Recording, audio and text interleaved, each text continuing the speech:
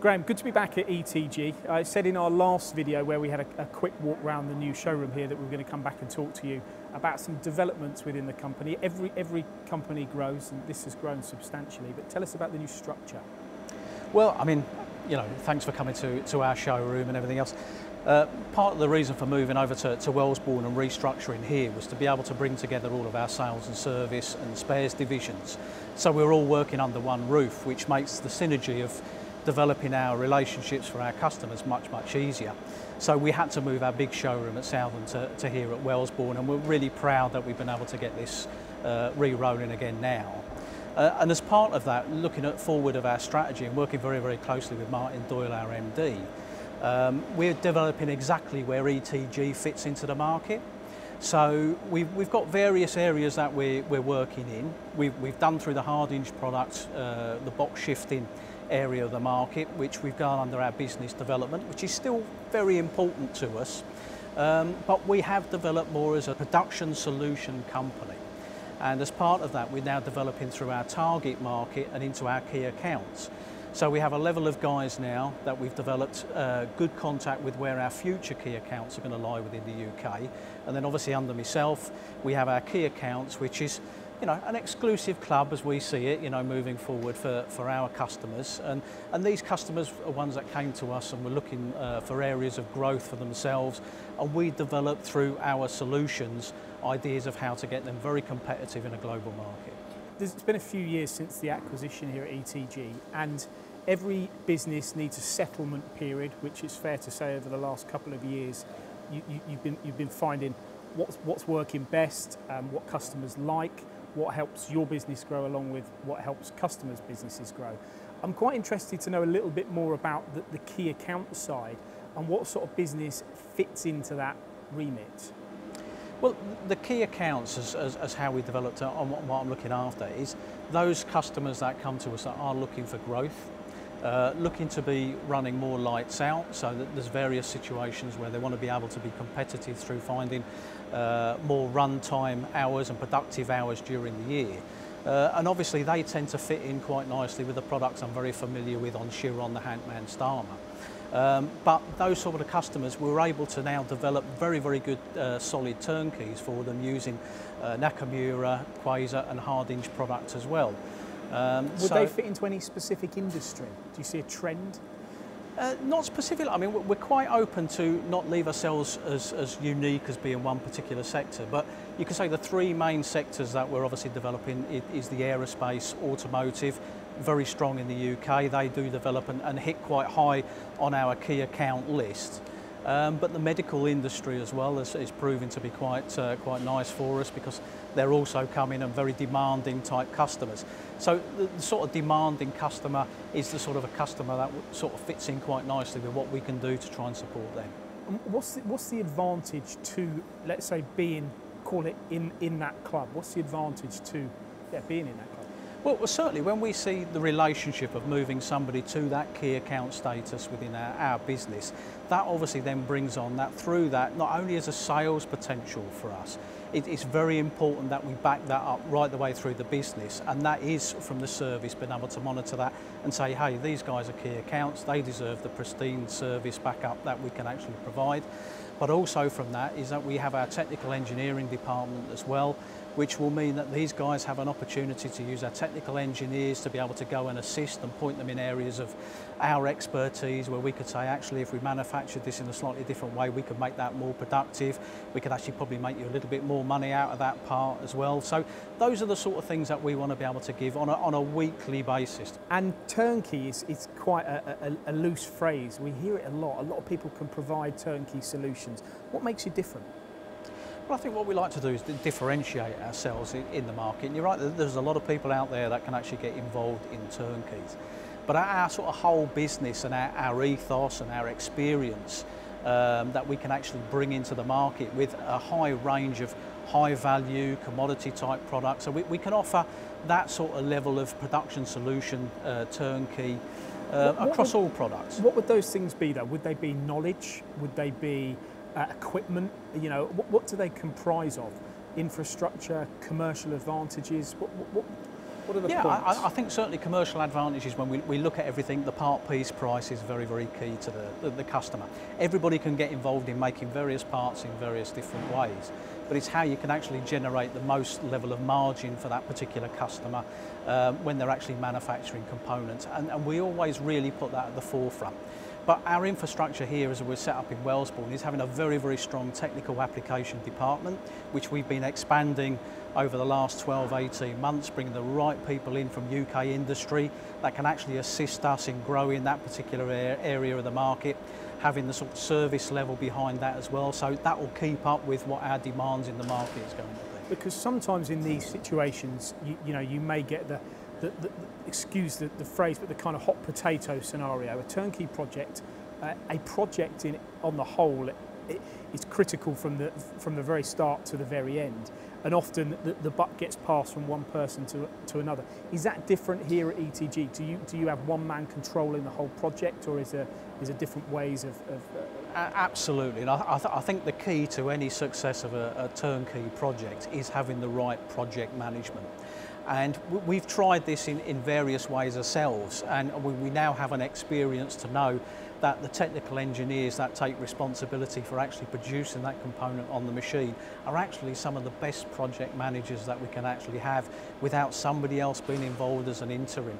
So under our technical managers, they will oversee and generate a application engineer that from the point of order would see that right the way through, conceptual, may even be pre-sales, so that they're fully involved, fully understand the customer's demands and see that right the way through until we've fully met all of our contractual agreement. What I always think is important is I try and put myself in the position of a buyer. If I was coming to you with a project, I'd like to see some evidence of previous success stories. Is there a lot of that around here? Absolutely. I think, you know, as our model and our base is really set around doing turnkey style engineering product. So we have a lot of knowledge and of experience. Obviously, when I go out and obviously speak to customers about trying to develop potential projects for us in the future, then that's very key for my presentations as well, as to say, you know, from our expertise and knowledge, this is what we achieved, these were the times, this was the part piece price that we were able to achieve for the customer, and those are the sort of things that buyers really look for when they're looking at potentially placing some business. And the restructuring includes as well the sale of commodity machines, which, you know, we do see around us with the Hardinge Bridgeport machining centres, some of the Nakamura AS200 machines, fitting into manufacturers with demanding needs.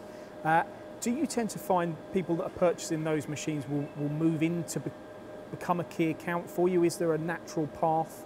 Well, the progression that we see is that we have a business development part of our business, which is dealing with those, you know, I want to buy a machine today, what have you got sort of areas. So we have an area of the business that's going to deal with that. Then what we're looking for is obviously, as part of those discussions with that customer, is migrating them towards our target accounts, which is the sort of middle ground of where majority of our business potentially in the future could come from, and then develop our key accounts from target accounts. So we have a very clear sales structure of how we want to develop a potential customer for the future right the way through our business and make them feel part of that growth as well, and hopefully assist them in growing their business further. I think what is loud and clear, which was going to become one of my next questions really, the engineering technology group then aren't losing sight of the commodity end, of the engineer that might buy one machine every 2 years.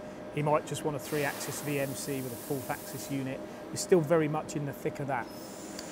Absolutely. I think, you know, that is still very, very key to us. When Martin brought that across from the Hardinge products as well, we've just looked very, very closely at how we deal with the commodity market, where our potential for future growth is in certain areas, and we will certainly can maintain that level of business and maintain those customers that still want to buy from us in that way. So to outline your role and the people within this new structure, what is your role, Graeme, and who are you working alongside in the key accounts? Well, my role now within the business is head of key accounts, and we've obviously seen through my development of our key account business progression to bring somebody else in internally across the business, and I'm pleased to say I've got Steve Brown who's joining me into key accounts as a new key account manager. And Steve, the background in the business, knows the Nakamura products, the Quasar, Hardinge, worked for Hardinge previously, so a lot of knowledge within the industry, who's really going to assist me in working on our new plans. I can see people will have a lot of confidence in the collective knowledge of both of you two in that area. Then into the business development roles, tell us about who's in there, who's working. Well, under business development, we have a very clear structure that we've re-established our telemarketing department as well. So we've got a fully fledged telemarketing department with some lovely ladies that are going to be phoning around, and some of your customers are watching this video will probably get a call from us before too long. So it all starts in that particular area where they're lead chasing and obviously just generating what potentially is happening in the business. But backing up from them, we have John Mannion, who's also got a lot of experience within the Hardinge as a business and joined us at ETG when they migrated into our business as well. And John is going to be mentoring potentially 2 more guys that we're going to bring into the north and south that will help him develop and all of those sort of closer tied leads where we get a phone call one day, want to buy a machine the next day. John will look after all of that particular area very, very nicely. And then moving on from that, what we've done is we've restructured our target accounts. This is where we've done a lot of work in the market, establishing certain companies that potentially would want to work with us, or we would like to work with them for the future. And that will be a reduced number from our main database. But it means you get a very good attention of those customers. And we have 3 guys, Stuart Cousins, who's been with us for a while. We've got Anthony Biggs and Simon Higgs, and these guys are well established in the market as well. So, you know, we wish them every success in moving that part of the business on as well. It sounds like there's a lot, obviously there's a lot of thought that's gone into this new structure. What's the end goal? I mean, the end goal for us as a business is to really stamp our mark in the UK market. But that's also to be able to give our customers prospects of growth as well through using our machinery, our experience. We think we've got something to take out to our customers that they would be interested in working with us on as well. And I think the mix that you have here of machine tool brands at the Engineering Technology Group really will assist you in where you're trying to get to, won't you? Tell us about the latest machine to be added to the portfolio, or machines. Well, I was lucky enough last week to visit Pietro Carnaghi, based in Milan. Very big VTL manufacturer.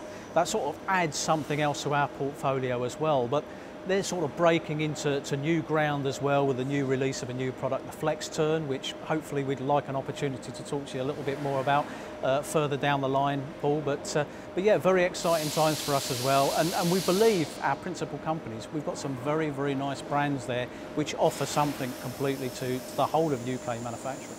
And I think I'd probably finally like to touch on going back to the key account, the projects, the added value area again. Have you noticed as the Engineering Technology Group that this is a trend in the UK market, that you know, SMEs, precision engineers are starting to now look at automation? They're looking at, you know, maybe well, just getting parts off machines faster in a more productive way. Yeah, I mean, absolutely. And I think, you know, what we've seen is that, you know, in the last couple of years, we've never quoted so much automation as we're doing at the moment. And as I say, we've got a lot of UK businesses that do want to compete globally, looking for a little bit more. And we do believe that our automation systems and across our machine tool range, we have something that definitely has something to offer on all potential projects. And the great thing is they can come here to Wellsbourne and not only see this kit here, but talk to guys in the know like you about how to get the best out of their machine tool and their company. Yeah, absolutely. We're very proud of what we've got here, and we look forward to seeing people through the door. Brilliant. Thanks, Graeme. Thanks very much.